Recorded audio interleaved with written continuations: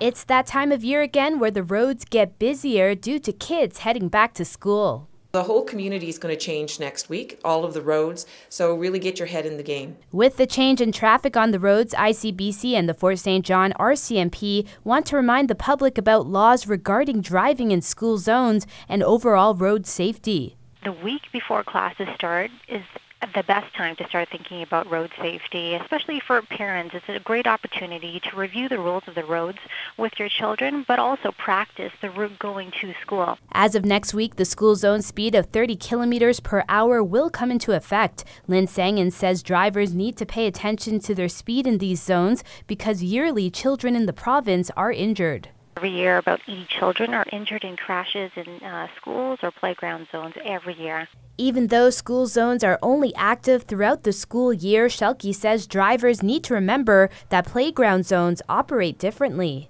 Playground zones are different from school zones, and they're in effect all year long from sun up to sundown. So you still need to slow down in all the playground zones, even if the school's not in, and on weekends. And of course, speeding in these zones does have consequences. If you're caught speeding in a school zone, the fine could range between $196 to $253. Failing to yield to a school bus is $167, and then speeding in a playground zone is the same as a school zone as well.